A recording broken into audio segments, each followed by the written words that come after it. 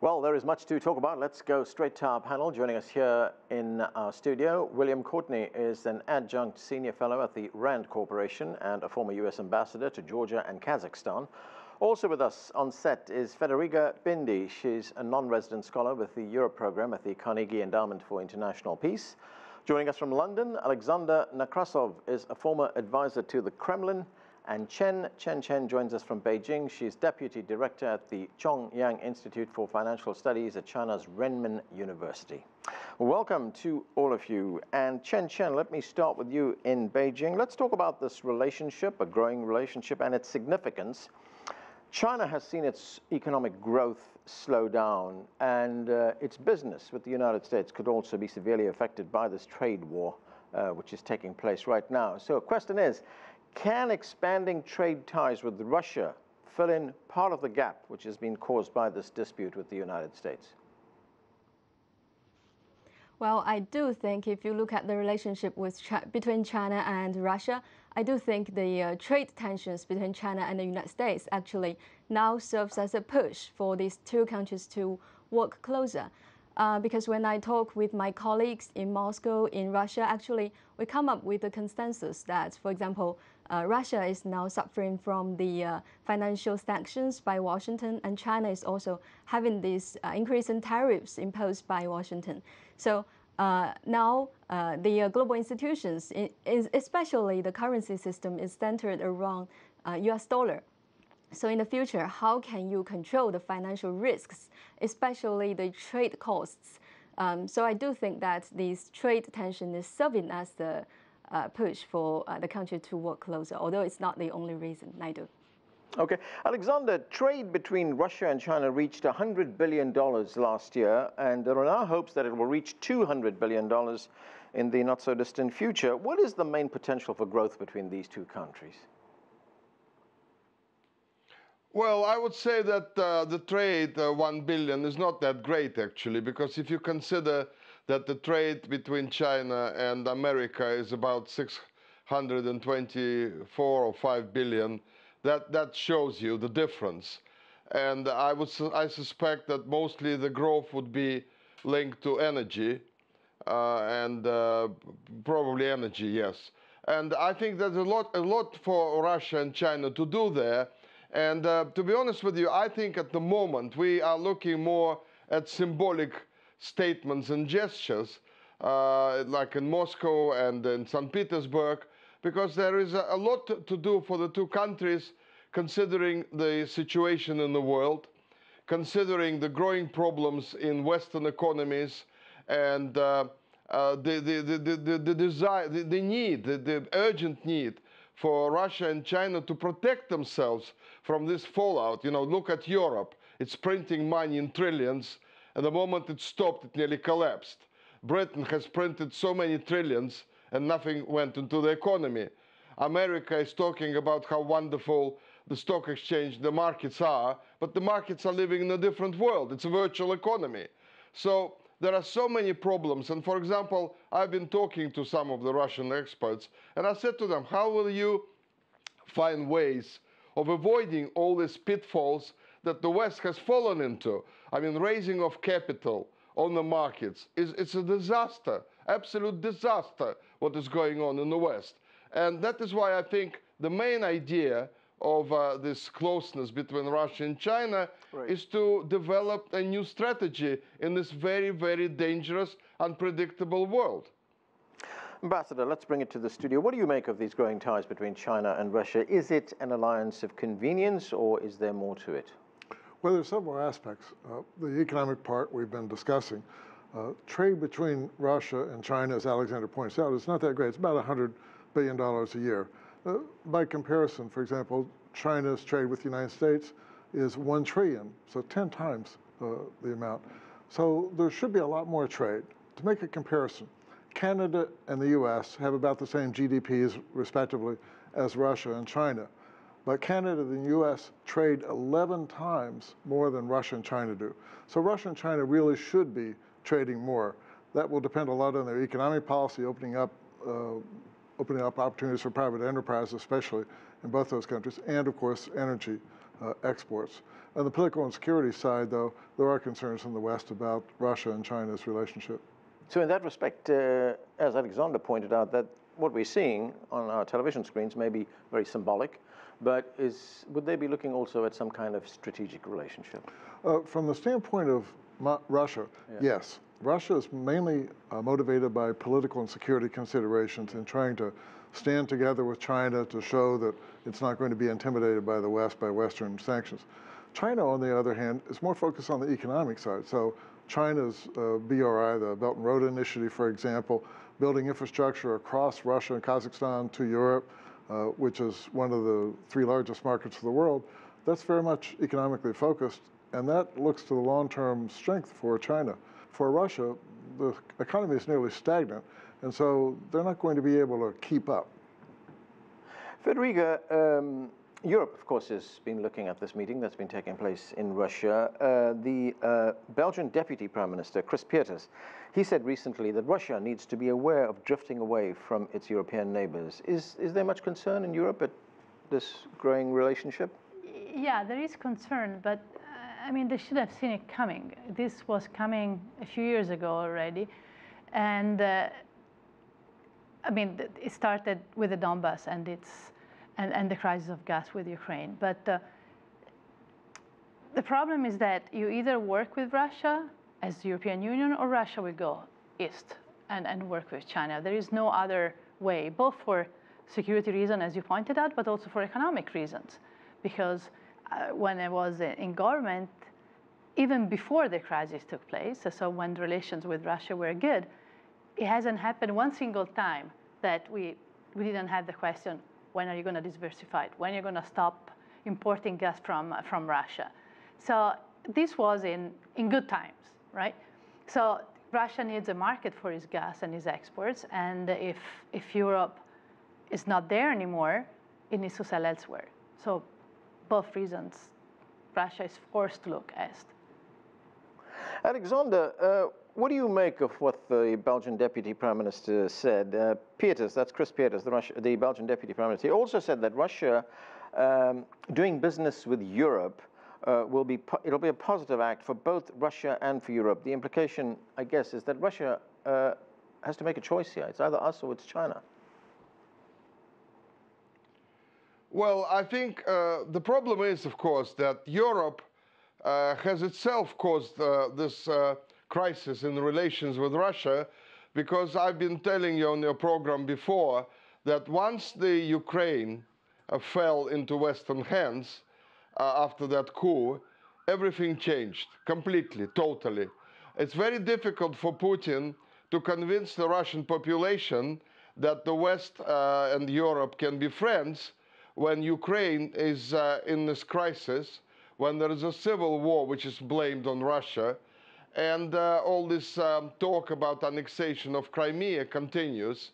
This has to be resolved. Otherwise, nothing will happen. And not forgetting, of course, that NATO is on the borders of Russia, which was unheard of only 20 years ago.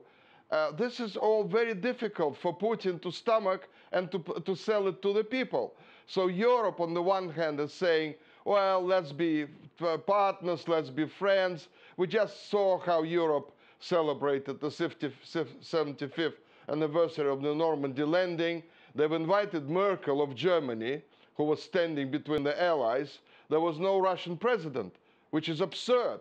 Germany has never apologized to anyone in Europe for destroying and killing their people, and yet it's there.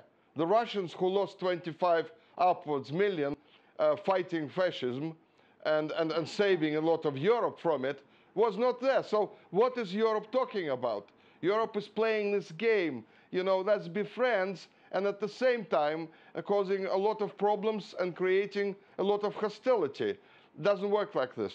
Federica? Yeah, no, exactly. I just want to point it out. We just had the D-Day celebrations, and we always remember the D-Day and the sacrifice of the Western allies, which, of course, we're grateful for, but we always forget about the millions of Russians which actually died fighting Nazism during World War II. And this is completely forgotten. So and also it was mentioned before, NATO. Yep. When NATO expanded, there was an agreement after the first expansion that it wouldn't expand east.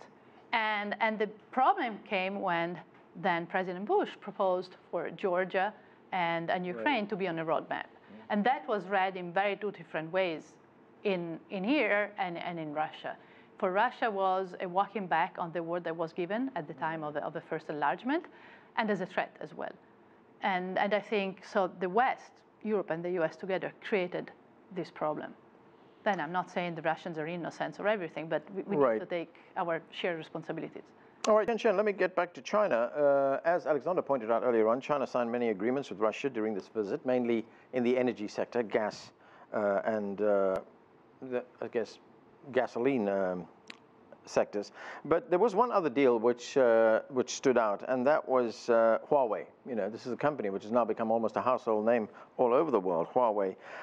It signed an agreement to build Russia's new 5G network, and we know what the American view of Huawei is. President Trump has been going after this company. He doesn't want other countries, other allies, to be doing business with this company. How significant was that agreement with Russia to build its 5G network, and what was the message that it was sending to the rest of the world there? Well, I think if you read the letter issued by the top leaders from Huawei yesterday, actually you'll find that both sides are very happy to enter into this strategic cooperation field. So that's their positioning. I think the message is quite clear, because if you look at the history of the emergence of the emerging countries, actually, this is a path that every emerging country has walked through. Because previously, most developing economies, they benefit mostly from a technological transfer. But then they need to have their own independent technological innovations, so that they have their own enterprises that working across the globe. Actually, now you can see the scenario is that Huawei has been meeting these limitations from the United States in the name of the security worries. But I do think that Huawei, serving as one of the most excellent examples in terms of technological innovation by the Chinese companies, is also having its own chance. So I do think that this cooperation agreement is quite significant, and I do. Ambassador, both President Xi Jinping and President Putin, they were very critical of the United States during these meetings in Russia. Let's listen to what these leaders had to say, and this is President Putin first. It is how the United States, I regret to say that, acts today. It extends their jurisdiction across the whole world. By the way, I already spoke about it 12 years ago. This model not only contradicts the normal logic of communication between the nations in the reality of the complex multipolar world. Most importantly, it does not meet the challenges of the future. It's hard to imagine a complete break of the United States from China or of China from the United States. We are not interested in this, and our American partners are not interested in this either. President Trump is my friend, and I am convinced he is also not interested in this. So what do you make of their statements, Ambassador? Of course, President Xi Jinping was being a little bit more conciliatory there in his comments. The statements were sharply different. Again, it shows that Russia's motivation is political and security, so it was all-out attack on the United States, whereas President Xi was much more focused on the economic dimension, the interaction that he talked about. So for the two countries, this is a good illustration that their interests are really different.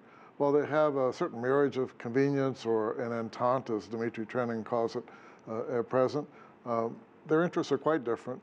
For example, China's ties with the United States, economic ties, are really substantial, $1 trillion in trade per year. So China has a lot to protect. From Russia's standpoint, security organs, personnel are dominating the Kremlin, so they don't seem to be taking economic factors into account. Everything seems to be an all-out attack, whether it's on Ukraine, election interference, Skripal poisoning, or other things. Alexander, you agree with that assessment? Well, I don't agree with this assessment simply because all the points mentioned, you know, the Ukraine and Skripal and so on, this has nothing to do with the current situation. First of all, the problem is that the West has been misbehaving all this century. Let's not forget what happened in Iraq and Libya, in, all over the place. And up to a point, Russia was actually tolerating all of that, because even with Libya, Russia didn't really act decisively. Only in Syria that it had to do something, because the West was completely out of control, having created ISIS itself and then starting to fight with it. So this came to a situation when Russia is forced to deal with these security matters. And I think China understands that as well, because China did support Russia on many points about Syria and about other crisis points. Yeah. So you must understand something. The West has to change its behavior. It has to stop threatening other countries. It has to stop, even as we speak, Trump is basically threatening to invade Iran.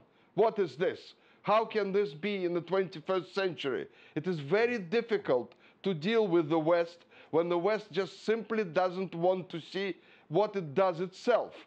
It simply refuses to accept its huge failures, its huge mistakes, and of course the aggression. Right. We talk about Ukraine. Ukraine was attacked by the West.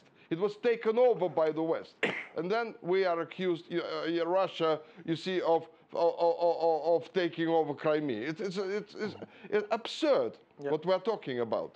Not to mention, of course, the poisoning in Britain, which is now becoming a serious problem for Britain to explain itself, what really happened. Right.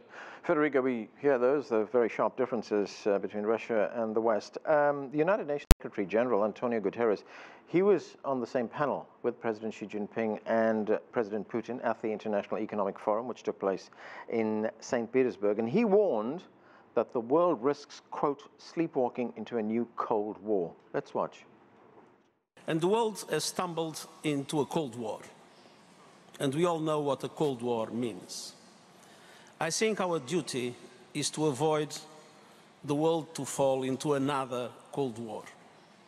And another Cold War of two blocks that probably will then be completely separated in a monetary, in a military, but also in a trade and technology perspective. This would be extremely dangerous for us all, and we need to do everything to avoid it. So, Federica, does Secretary Guterres have a point there? I think there is a point. I mean, there is a risk of, in my opinion, more of a Cold War, of a real war, especially if Trump insists in going into Iran. Yeah. And this is going to be the end of everything.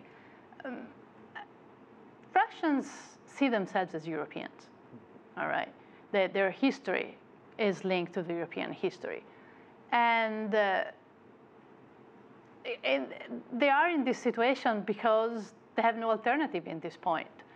And there are lots of contradictions in the foreign policy of the Western countries in this moment, because, for instance, we are talking about Ukraine, but nobody's saying anything about what is happening in Yemen, which is led by our good allies, the Saudi. So there are lots of contradictions, and it's like when people are fighting and nobody wants to stop, and this is becoming worse and worse and worse. So more than a Cold War, we really risk at a certain point that something will go south and have a real war. A hot war. Yeah, and where we end with that, I don't know. Let me offer a more optimistic perspective. Right. It's useful to take into account the dimensions of the tensions, if you will. Trade wars don't tend to last a long time. Particularly a negotiation, tends to solve itself fairly soon, within a matter of months, not years, for example. So U.S.-Chinese tensions are likely to abate considerably once a trade agreement is reached. Whereas with Russia, the problem may be longer term because of Russia's occupation of part of Ukraine, and to the extent it continues to carry out election interference and cyber attacks and things like that. U.S. and India are working closely together. There's a new U.S. Indo-Pacific strategy that was just unveiled recently at the Shangri-La dialogue. So we're not talking about a Cold War with two great blocs. We're talking about a much more diverse set of relationships around the world. and not one that necessarily has the military confrontational aspect that the Cold War did. Right. Chen, there was an interesting quote which I found in Forbes magazine, the United States business magazine, a very influential magazine. It was commenting on the growing relationship between China and Russia, and it said, and I'm quoting here, "Don't be fooled, it's all a show for the Western world. Russia can never make up for what the United States and Europe do for China, not today, not next year, not in 5 years, probably not in 10. What do you make of that? Is that Western hubris or something else? I do think that what brings China and Russia closer is that they do, both of them actually have the requirements of grasp more power in terms of the rule adjustments in international institutions. So I do think that both countries are actually working very proactively. So I do think the current agreement between China and Russia to lift their partnership into comprehensive partnership of coordination will also boost their role in further cooperation in institutions like the upcoming G20 and also the other institutions like BRICS and other multilateral mechanisms. So I do think that's the common things that both sides have. But with that said, I also think both sides are quite cautionary when they are facing the rhetoric that probably they are having this new alliance. Just now, we talk about the one guest mentioned the Shangri-La dialogue. Actually, I myself just returned from the Shangri-La dialogue. I do think that if you look at the international institutions, the traditional powers, especially the United States, it is still trying to maintain its supremacy in terms of these international institutions that has been founded by itself since the end of the Second World War. Right. So it has been working inefficiently to meeting up the emerging countries' requirements. So how China and Russia should do, I think that's quite clear. And I do.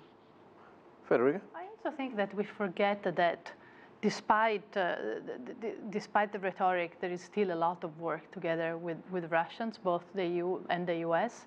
I mean, space station is the most visible thing that comes to your mind, but there is common work in lots of areas of the world, and lots of thematic areas. So it's less dramatic, the relationship, than the rhetoric would say. And also, it's, the tension with Russia is something that it's deep into the memory of the Americans, so is an easy enemy to sell and to interiorize, because it's part of Hollywood to begin with. It's part of the last Cold War. Yeah, no, exactly. Yeah, but it lasted so long that people has interiorized this idea. Alexander, I just want to get your view on this before we close the show, and that is, do you fear that there could be another Cold War? Well, to be honest with you, I think there is a Cold War already, because imagine the NATO troops on the border with Russia. This was unheard of in the Cold War. And the situation around Russia at the moment is so unstable and dangerous. And let's not forget that we were on the verge of a nuclear war when events in Ukraine got out of control, and Russia had to put its nuclear forces on top alert, because I think the West have lost its mind completely when they moved into Ukraine. This was the delicate balance that existed in Europe, and they destroyed it.